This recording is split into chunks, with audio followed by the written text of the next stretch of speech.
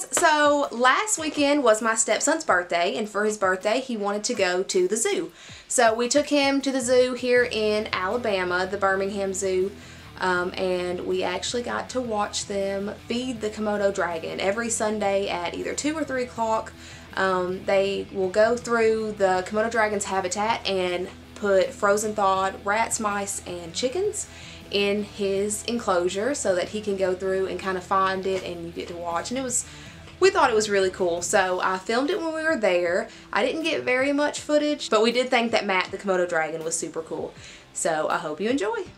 So they take him into a little room beside his enclosure first before they go in and put all the rats and mice in there, because you don't want to be in a room with a Komodo dragon. And then he comes out and he looks for his food. He actually missed a couple mice in the beginning. If you can see, there's one there, and there's about 20 something mice I think they put throughout the entire enclosure.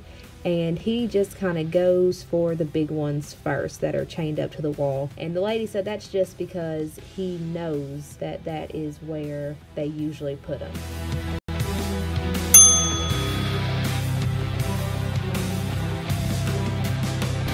So I know this looks really graphic, but just keep in mind that they are frozen thawed rats.